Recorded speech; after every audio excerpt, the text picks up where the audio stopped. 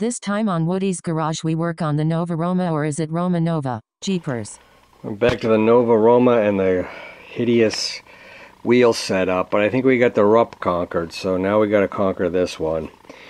And there's some things I thought of. The chain is too short, so I got to take the chain apart, and I'm going to take one end of it and put like a zip tie or something on it so that it won't move, so I can see down the chain. Okay, we took a piece of wire and just wired the chain so it'll stay there tight, so that the lie of the chain will be easily viewed. Well, I think I got it. We got a spacer here and a spacer there. The best alignment tool I could get was this pipe to sit flush against the side of the engine. The engine was all the way back, and I kind of followed the pipe, you know, all the way to the sprocket, and then look to see where the chain was on top of that, and it looks pretty straight, so groovy. The next thing we got to do is now we'll take it off, put on the bolts, we'll tighten this up a bit, and we'll see how long the bolts are from the sprocket to the rim itself. This should be fun. Okay, we got a nut on one side and this clamp on the other side. These are locking nuts, so they're a bit of a pain in the butt to put all the way on. So I got the one on the other side going all the way to the locking part. It also, you kind of wear out the nylon after doing it a million times. So this is snug enough right now that we'll put some, I'm thinking 3 bolts through the holes. 1, 2, 3. And that'll get it kind of even across. Then we can put one down and use it as a measurement. So let me put those in. These guys are almost clean. Okay, we look about even. These are just snugged up. Probably will have lock washers on them. So now I can take one and just put it in like that. Once it's on the cup, I'll have to say that is, you know, the measurement of how long they got to be. So that's a good amount of threads too to go into the rim. So that should be work out fine. I just got to figure out what that is, and then I got to start cutting up 6 spacers. Let's use some looking out. And right where that is, where it gets a little wider, if you can see that, is exactly how long I need it to be, which is great. These are like head bolts out of a Briggs & Stratton or something. They look so familiar. That I got out of my stash here that I got from the older guy. So that's how long we'll make them, or we'll make one anyway that long, and go from there. It's the first one cut with the pipe cutter. It's kind of thick stuff, took a while. How am I going to figure out if this one's right? I don't know. We'll see. I'm going to take those 3 bolts out, put this on one of them, and see how it feels. Looks like it's a little bit long compared to the spacer on the axle. Hope I'm thinking about this right. I mean, it's only 1 bolt in, but let's put the other 2 in and see if we can get it flatter. I sucked it down on that side.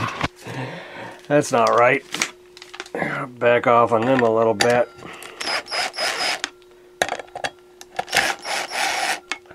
It's kind of hard to get it level when it's, you know, when it's incorrect.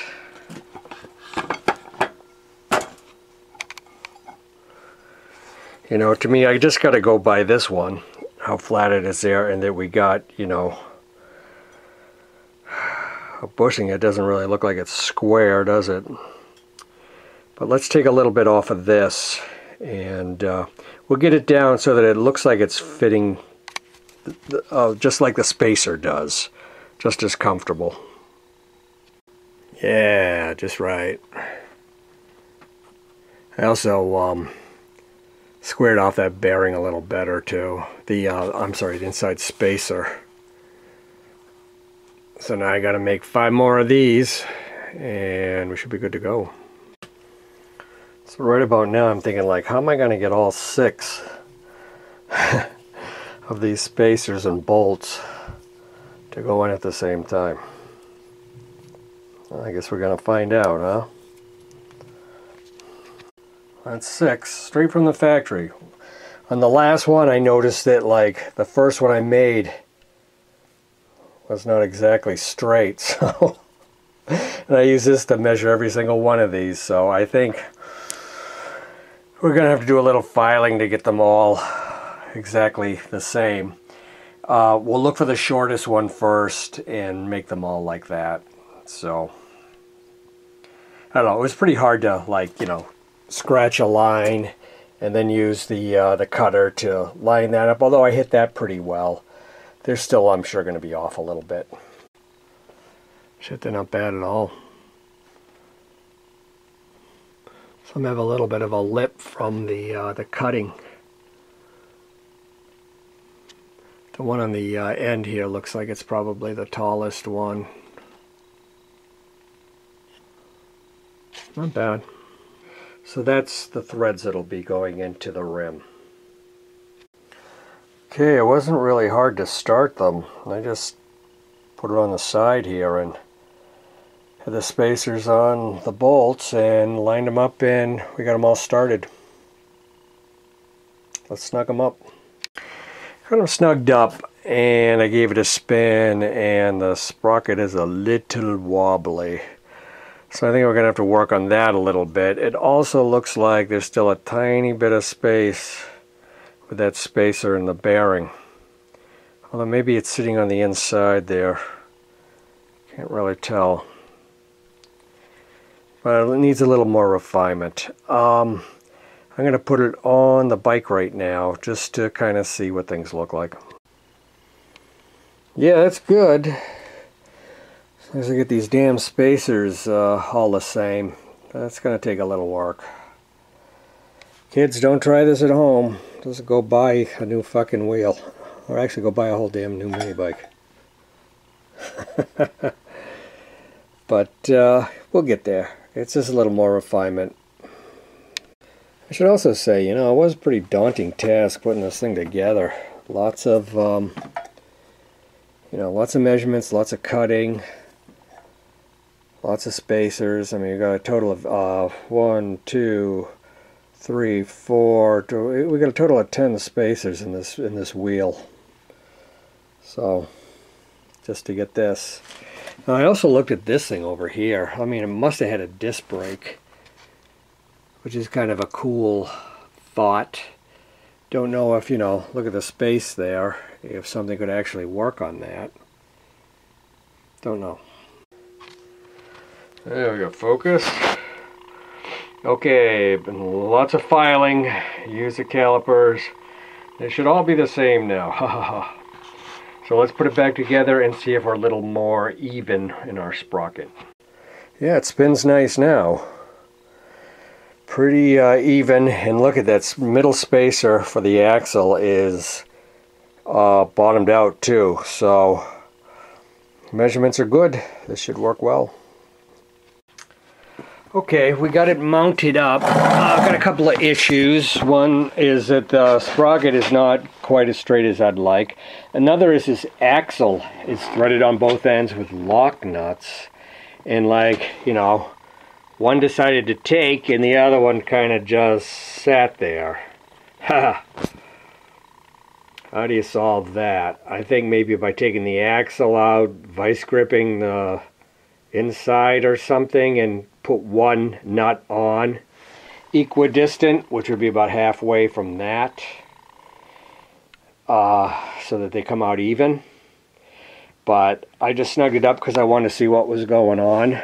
And the wheel looks right, the chain looks right, but I don't know if you'll be able to see this.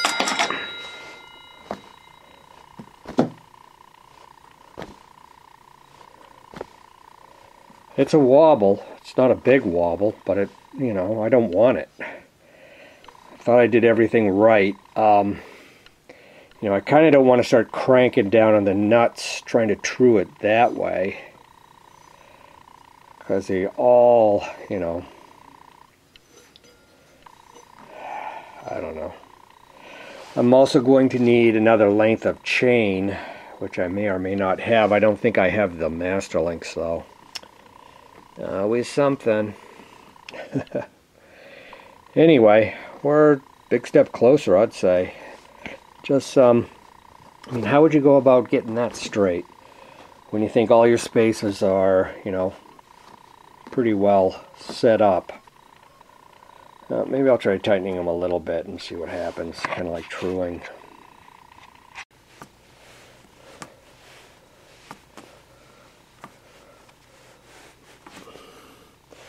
So there's a little wiggle. I hate to say it, almost looks like it's in the sprocket, but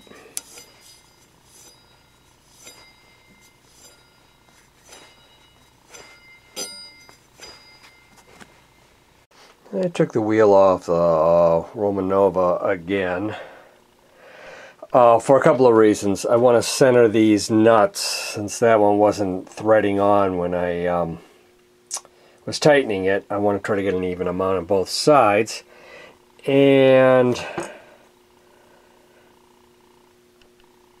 I want to get that sprocket straight. I don't know what it is. I thought maybe it was the rim. You know, I'm slightly thinking, is it the sprocket? Or is it my spacers? Yeah, that's it. It's got to be. I'm going to look at the spacers again. Yeah, I just stuck it in the soft jaws, and I think once you get the nylon lock thing at the end kind of broken in, it's going to be a little bit easier. At least I think. Oh, I forgot to put the washer on. Oh, I forgot to put the wheel in between. Okay. So I'm reaming out these spacers just because there's like little residual pieces of metal in there. I'm wondering if when the bolt goes through it just takes a little shard and puts it over the lip and it's screwing us up, because the sprocket seems straight. Okay, we're still kind of wonky. I'm starting to suspect this spacer. I'm going to take it down some. I'm not sure it's totally square, and I don't know how to totally get it square either, so. I see the problem big time. Yeah, the spacer for the axle is way too long. How could that be? Did I grab the wrong spacer, or am I spaced out? I think I'm spaced out. Yeah, that's much better. Let's put it together and see. Well, it isn't right, and you can see that the spacer I don't have square, and suddenly this spacer appeared, and I'm wondering if this was the one.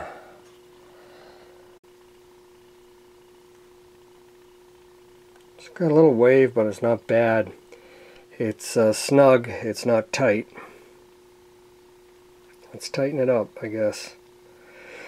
Probably say the heck with it. I think it's good enough. Yeah, it looks good, but guess what? Now I can't find that outside spacer. Hey, when you work in this kind of environment, I mean, working on 3 bikes, a snow blower, and something else, and I never put anything away, and like, yeah, it kicks you in the ass, it does. So, clean your shop. Okay, we're making a band brake holder for the Roma Nova, and I got this old piece of crappy metal. I think this was once inside my wood stove. It's a temporary thing. So, is it tempered? Is it brittle? Is it, I don't know, annealed? I'm not sure, but I think it'll hold for the band brake here. And this is what we got planned. You got those 2 bolt holes there, and that's what's going to hold it. They almost line up to these. I got to make a groove in the bottom down here for the clutch because it sticks up a little bit. So without further ado, got to find a couple of bolts and maybe clean this up a little bit. Actually, I don't think we're going to need to notch it for the output shaft at all. We got that notch in the front that'll go on there, the front there, and then this one will go through here, and then we'll put the bolt to mount the band brake right here. It'll come out like this. And I found a couple of bolts. I had to cut them off. They were a bit too long for the hole, but that's nice and tight. Now we got to see if we can find one to stick out of here. That kind of actually feels like it's going to be close. I might have to drill a hole up here. Yeah, I don't know if I mentioned it, but I turned the plate around so you got the slot out here and that part in the back, which makes it kind of nice, and drilled this new hole up here. And now we'll put the, while it's still all nice and slack, we'll see if we can get the bolt through and the nuts on. What we got is this bolt, we got 2 nuts, and we got a lock washer too. I'll show you how that's going to go. So what we've got so far, so there's a lot of hardware up doing this. I always hated that. I go like, oh, I don't want to use those nuts for this job. I need to look for something crappier. But we're sticking out kind of far right now, so we got to bring this whole unit in. I had to add this little spacer here and another nut to take up the space where it wasn't threaded. But that may end up going away because we got to go this way so the thing lines up. So let's crank it in a little bit. Hopefully this has room for the bolt to stick through. Let's find out. That's what we got right now. Looks good. You know, we got a little play here. I'm not, you know, I'm not that experienced with band brakes. I've put a few on recently. That doesn't mean I'm an expert. If this should be tight or if it should have a little play in it, which it does. It has a little side to side too, which isn't bad. But it seems to line up like, you know, kind of once it's under tension, it's going to stay tracking hopefully really nice. And this is tight. This the end of this bolt kind of rests on the aluminum a little bit, but you know, big freaking deal. I'm not going to cut that off. That's just fine. And everything's really tight. I got a crappy cable I can use. I got to cut it down to size a little bit, and then we can see if it works. Let the cable run. It's going to come down the tube. I think I'm going to bring it all the way down here. They're going to make a little loop up. I don't know. Then it'll come through here. We just got to take up the slack here, and we have it adjusted on the grip here so that it's all the way in. Okay, let's clamp this down after we put a little pressure on it like this. Ooh, is this going to work? Oh yeah, it'll work. Yeah, a couple of zip ties. We'll cut off the excess. Turns nice. It's nice that you can put the cable in below down here. This one has stops that are down below instead of up on top. It smacks a bar like it does in the Little Indian and the Ruttman and smash up the paint job, which is kind of nice. So I like it, kind of slick. That's definitely going to stop. Could actually crank it out a bit too,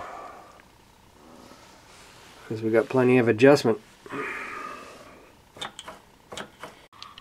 Moved it out a little bit. Kind of bent it too with my hand so that it would work on the clutch, track on the clutch correctly.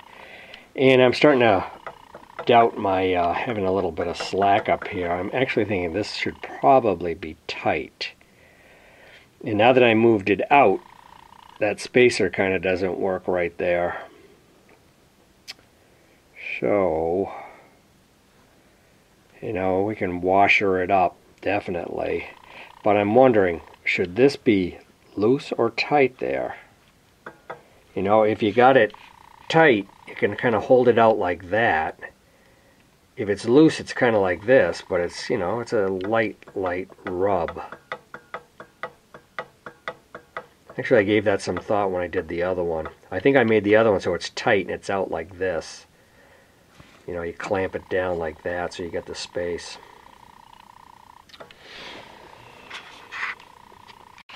Okay, that's a little better. We made a new spacer, the right size, so it'll line up. So this can get tight. I don't think it's supposed to be loose. Otherwise it'd just be like wearing constantly. So that's firm, and the lock washer is outside here, and it's nice and tight, and it works great. Like it. Crummy seat is off. What do you think about that one? I kind of like that one because it's kind of unique. But I think my fave is that one. It's the motorcycle sissy bar. Actually, both of these are motorcycle sissy bar pads. I like it. So ratty. That's why I like it. Well, I hadn't noticed this before. This looks like this is a second brace it was put on. Neither of these look like they were original. Look at how much that overhangs. How sharp it is. You know, I had to get out the welder and test my welding skills and put these on. I also have a rear fender bracket that's long gone. If I can find a piece of metal to match that, then I'll probably replace that too. So these things, I guess, are never finished. For all I know, I'll, you know, take it apart and paint it purple and hate it.